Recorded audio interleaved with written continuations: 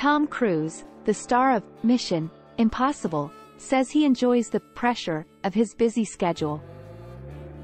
In a recent interview, Tom Cruise provided fans with some insight into how he practices for his legendary parts, such as those in the Mission Impossible series.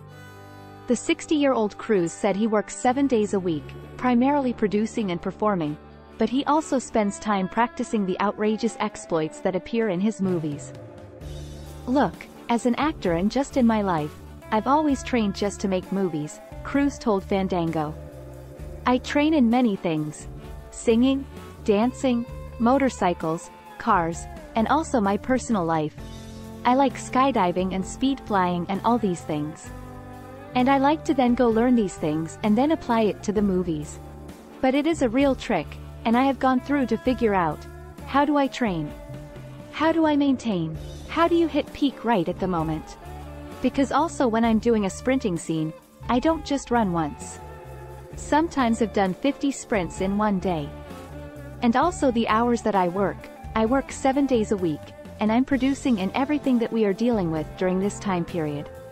For Cruise, the pressure of his work is enjoyable. "I have to say I enjoy the pressure. I do enjoy the challenge, but I realize, I woke up, and I enjoy this." Recently, the actor's Mission Impossible Dead Reckoning Part 1 co-stars shared their candid accounts of what it's genuinely like to work with the legendary actor. When they first met while filming Mission Impossible 3 in 2006, Simon Pegg said the actor was unique.